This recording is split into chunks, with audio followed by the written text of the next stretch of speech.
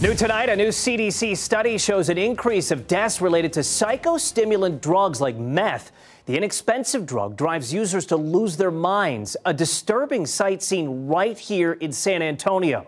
Fox San Antonio's David Caltabiano shows you the price people are paying.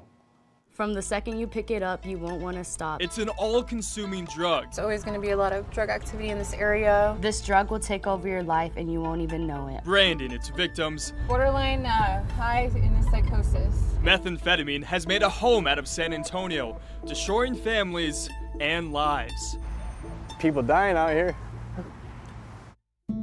I started to really do things that I said I would never do. Well, I'll never use in front of my kids. I'll never do sexual favors for it. I'll never pay for it. Valerie Salas remembers days without eating. In and out of psych wards, in and out of the hospital. Losing her mind. Waking up at the hospital after trying to kill myself. Staying in the homes of abusive drug dealers. They would literally have me strip naked, yell at me, swearing I had taps on me, and I'd be there crying to them. Her addiction started after the state took her kids away following a domestic violence incident. That helped fuel a vicious cycle of meth use.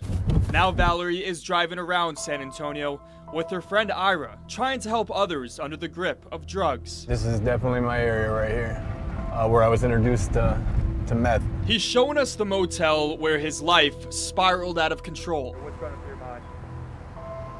A lot of pain out here.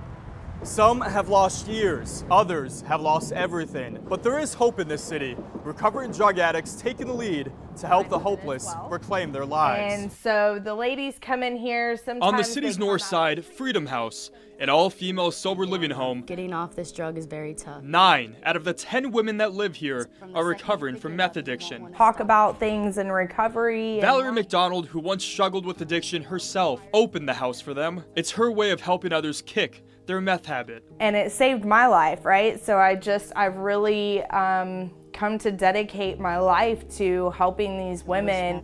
Sabrina Casieja was just 17 years old when her meth addiction changed her life for the worse. All because I wanted to try meth. But now she's 6 months clean with goals of helping others. When I see the transformation in people, when I help them, and it's awesome. I just love helping others.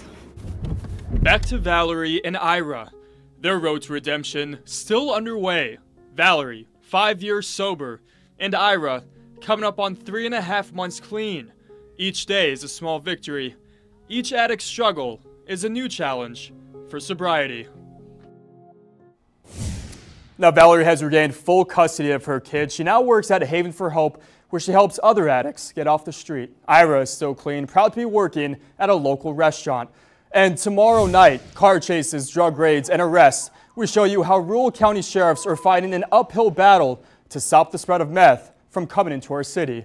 Only on Fox News at 9.